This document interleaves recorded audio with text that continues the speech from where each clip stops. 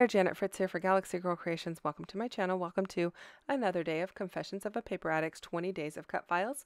Don't forget you can get 20%, 25% off, oh my goodness, in the Etsy store. The link to the Etsy shop is down below if you are interested in going and checking out any of the cut files that Virginia has for sale. She has so many options.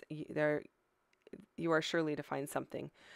So I really loved this Santa cut file where the A is actually a Santa, and he actually matches the Santa that I was on the list. There was like a Santa wish list on maybe like 3 or 4 days ago, 2 or 3 days ago, and so he kind of matches that, and I really liked that. So I don't even actually know if these are going to be in the same album because I am working from photos from 3 different years, but I believe they are all from 2007, so it'll be a little continuity there as well.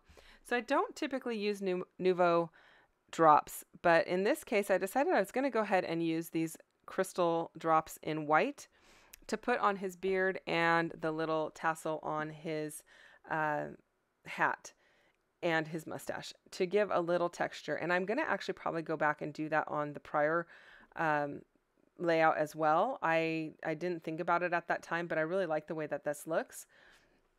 And so I gave him a little bit of texture and a little bit of shine and gloss to his facial hair. I thought that was kind of fun. You saw there that the paper that I'm using is called Wishmas, and it's from Fancy Pants. It's pretty old. I've had it in my stash for quite some time.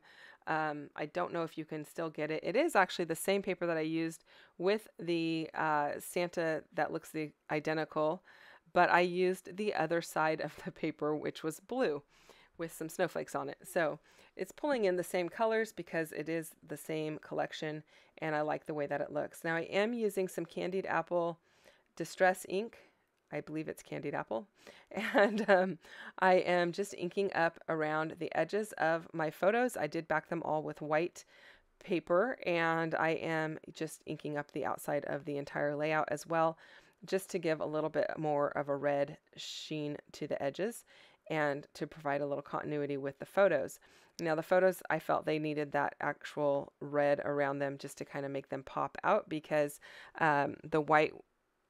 the background paper being primarily white didn't leave a lot of pop for that white paper that I used to back my photos. I could have used a red paper or some other paper, but I think this works just as well, and I really do like my photos to have a white edge around them.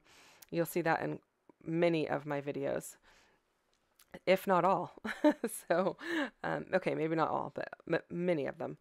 So I did cut a piece of that white paper to be the exact same size as the space that I needed to fill to create this kind of grid. It's not exactly a grid. It's kind of a grid because it's a one big large square when it's all said and done, but not all of my lines line up perfectly because the photos are different sizes, and I actually quite like that. It just provides some visual interest, and I think it's kind of fun. So I am going to cut out some letters because I actually don't just want my title to say Santa. I want my title to say Who is Santa or Who's Santa. Now, in all honesty, I probably should have put a question mark at the end of the word Santa because I'm really asking the question, Who is Santa? Because in our house, we call whoever hands out the gifts Santa. So there's usually a small, quick discussion of, hey, who's going to play Santa this year? That's the person who's passing out the gifts from under the tree. And I used to do that when I was younger, and I loved it. I thought it was a lot of fun. You get to kind of control how fast everybody's getting their gifts, and you get to kind of watch people open their stuff. And at the end, the person who's playing Santa usually has a big pile of stuff to open because theirs kind of gets left till last. But as I've gotten older, my kids have gotten older, my daughter has taken on the task. My son's done it a couple of times, but my daughter normally is the one who would do it before she had Noah. And now she has other jobs to do. So I don't know who will be playing Santa this year. Maybe my son will be doing it. I'm not really 100% sure on that. But we did have my nephew do it one year, and he was really great about reading who the gift was to, but not who it was from. So if it said dad on it, he handed it to his dad, but he didn't really notice that it was from me, and I don't call my brother Dad. I call my dad Dad, so he gave it to the wrong person, and he did it multiple times, so he kind of got fired from the job. So that's what my journaling is about, our whole tradition of who's playing Santa. And that's where my journaling is going, is down in that white square. So I did cut out the words who is, but I used a font that was a little bit too wide to fit in the space that I wanted it to fit in. So instead of saying who is, I used the dot from the I to be an apostrophe, and I just changed it to whose. And that let me kind of squeeze it in a little tighter so that the word whose ends at the same place the word Santa ends. Again, probably should have had a question mark, but I'm not going to worry about it. I like the way that it looks. If I add a question mark, it's going to kind of throw the whole page off, and you really do get the idea that it is a question. So I'm going to leave it as it is. I did put some white foam behind those letters, and how I do that is I just put the patterned paper onto some white foam, and then I go ahead and cut with the dies through my little sidekick there. And if you want to see that, I can link, I will put a link to my video on how I do that down below. It is kind of self-explanatory, but if you're more of a visual learner than an auditory learner, you might want to actually see the process in more detail. So I'll leave that down below for you. Oddly, the only two embellishments going on this layout are those two chipboard pieces, that little banner and the fa la la.